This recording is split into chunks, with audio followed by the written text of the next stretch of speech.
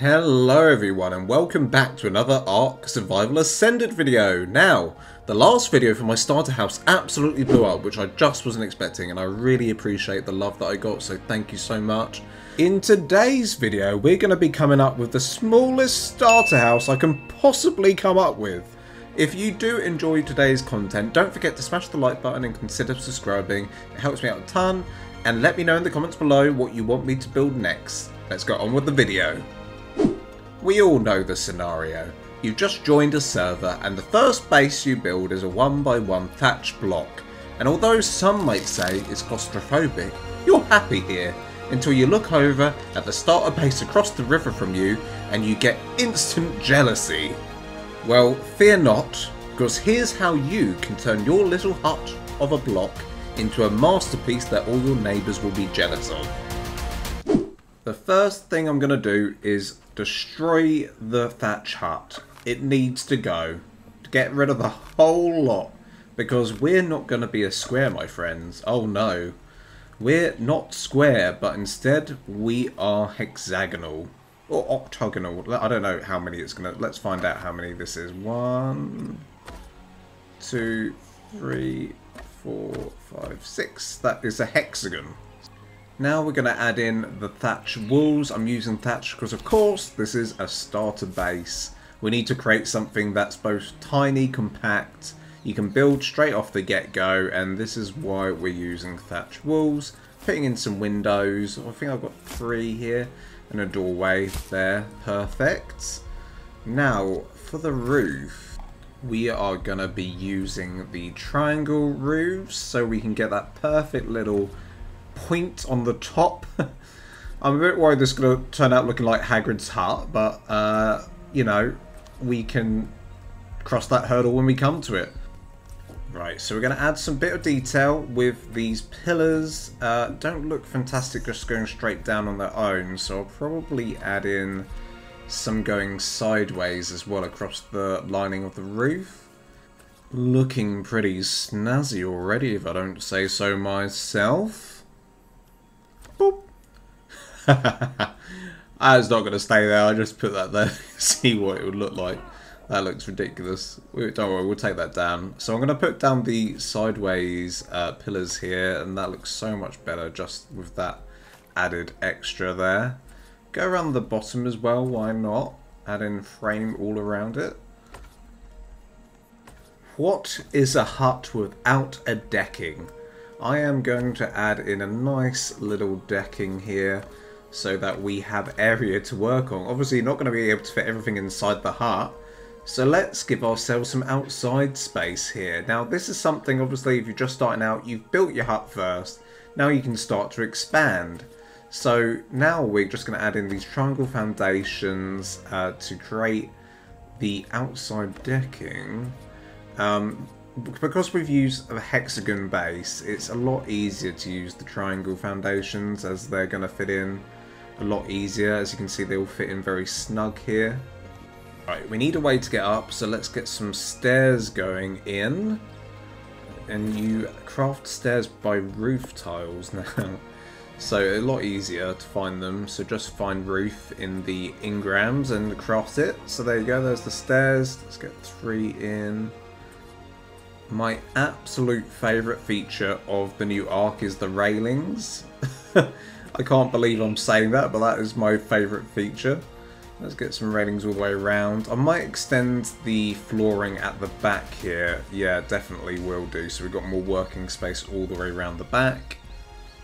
I won't lie to you guys, I literally do not plan these builds. I am making this up as I'm going along and hoping that it looks somewhat aesthetically pleasing.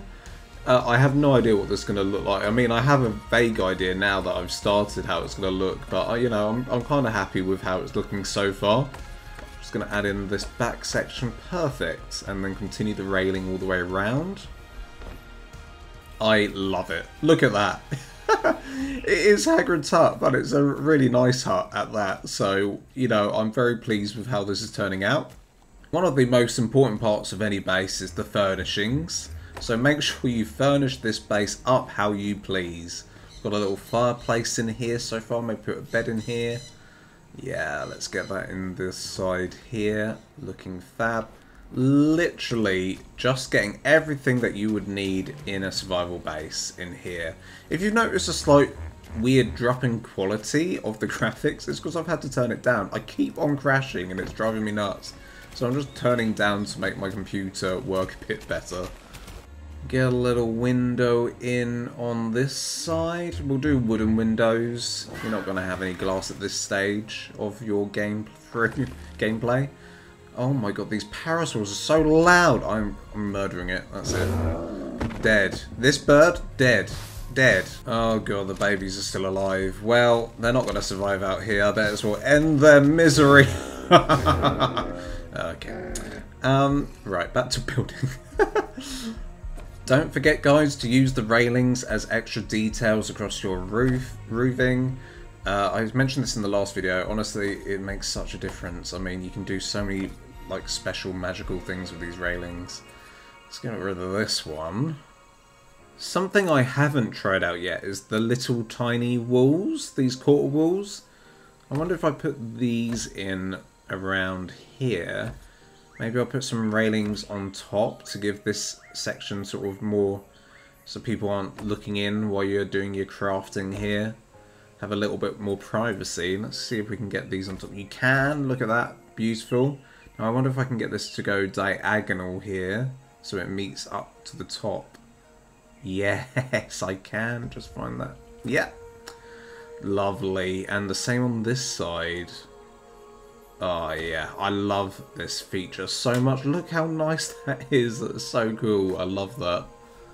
Just gonna do the same by the crock pots here.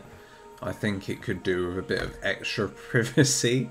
I just want to use the railings more, I'll be honest. So let's put these in. Oh, you can overlap them as well. That's very useful.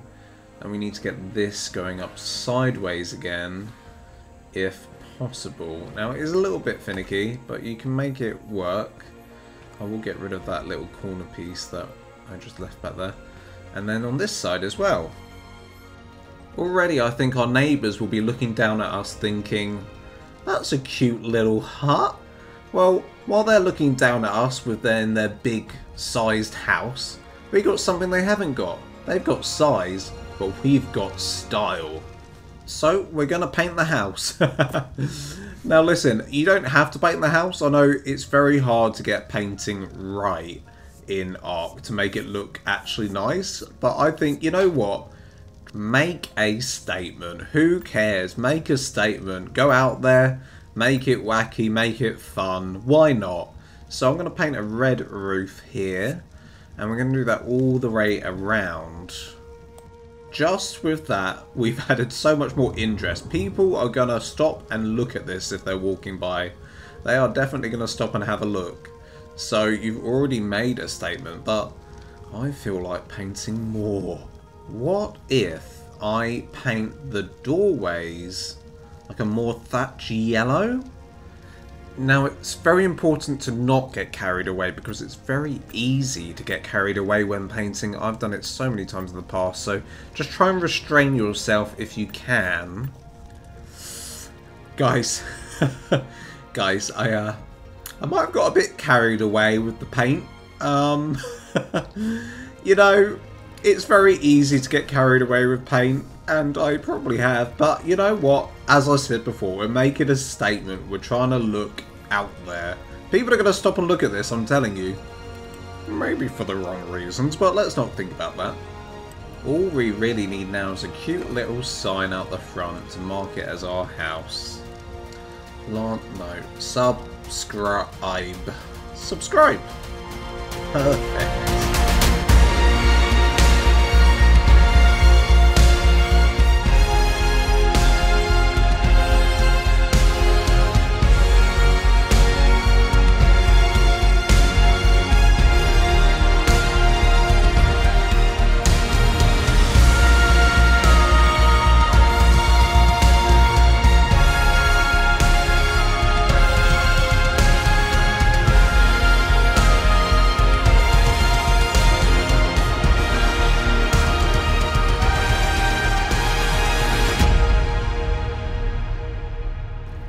isn't she a beauty? Now let me show you around all the different features we've got.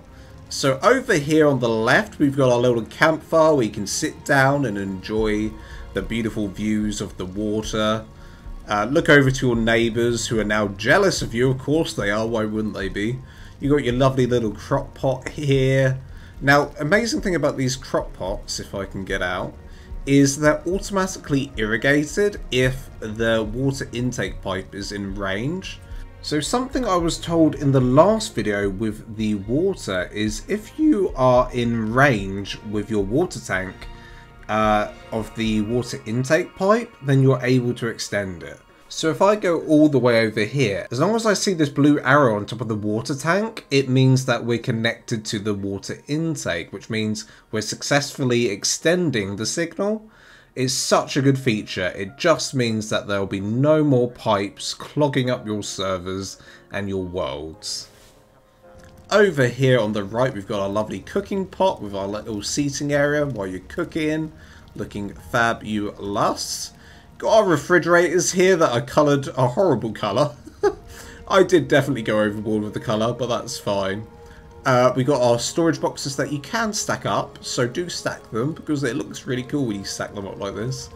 Our training dummies here so we can train with our weapons.